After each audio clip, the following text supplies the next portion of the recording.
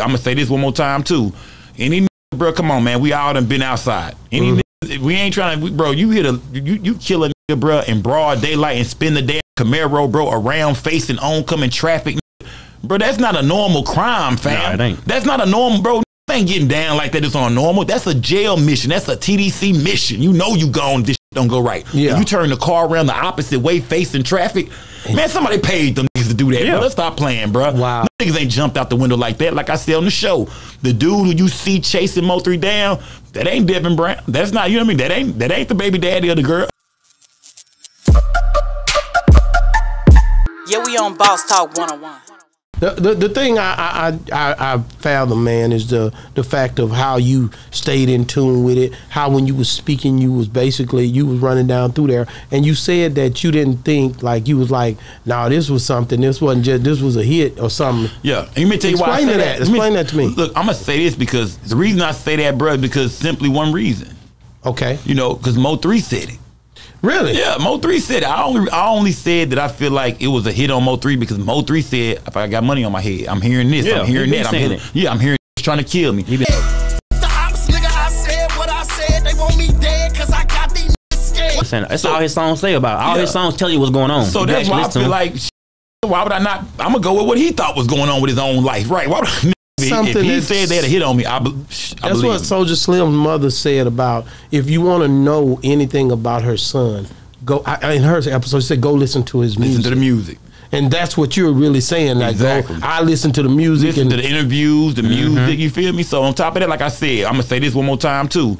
Any bro, come on, man. We all done been outside. Any we ain't trying to, bro, you hit a, you kill a bro in broad daylight and spin the damn Camaro, bro, around facing oncoming traffic. Bro, that's not a normal crime, fam. Nah, it ain't. That's not a normal, bro. Getting down like that is on normal. That's a jail mission. That's a TDC mission. You know you gone. This don't go right. Yeah. And you turn the car around the opposite way, facing traffic. Man, somebody paid them to do that. Yeah. Bro. Let's stop playing, bro. Wow. Them niggas ain't jumped out the window like that. Like I said on the show, the dude who you see chasing Mo3 down, that ain't Devin Brown. That's not, you know what I mean? That ain't the baby daddy of the girl. So I feel like who did it? I don't know who's behind it, but I feel like it's a bag behind it. Who's behind the bag? I don't know. It was a group of them. Yeah. Yeah. So when you, I know I spoke to Kogati a little bit about it, and one thing he assured me was that it was a still ongoing investigation. Yeah. Okay. Yeah. No, that's what he told me. Yeah. And I was like, no, didn't they catch the people? He was like, they didn't catch them. He said, no. Well, no, they do got 2 people in custody for But he know. said that it's an ongoing investigation. Yeah. But it's not for that murder though. They're not for that murder. What they got them for? That's not for that. That's what he said. No, that's not. Well, I'm gonna say this. Far as what they locked up for, I mean, no, that's some other charges. I didn't keep up. No. Let me say this. Devin Brown and Banzo Bling both had previous cases already. Yeah. So, but don't get it fucked up. They got them down there for the murder of Mo3, but I don't know if they put the charges on them yet. But that's what they got them down there for. Remember the girl Jossie, who Mo3 leaving her crib, y'all. She the one who told the police he did it. She the one who told the laws, it's something weird about this nigga popping up at my crib at 10 o'clock in the morning. He don't even with his kids like that. What was he doing here?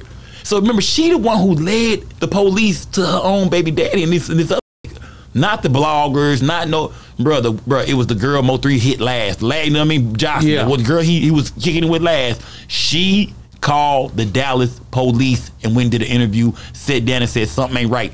Somebody killed that boy up the street leaving my house and my baby daddy's popped up out of nowhere. She gave him that information, bro. Salute to her mama, T-Topic. She be on my show all the time. Yeah. You feel me? Yeah, so that's where that information came from with the dude. Everybody think this is like some kind of conspiracy. No, his own baby mama said, I believe he played a part in this. Yeah, we on Boss Talk 101.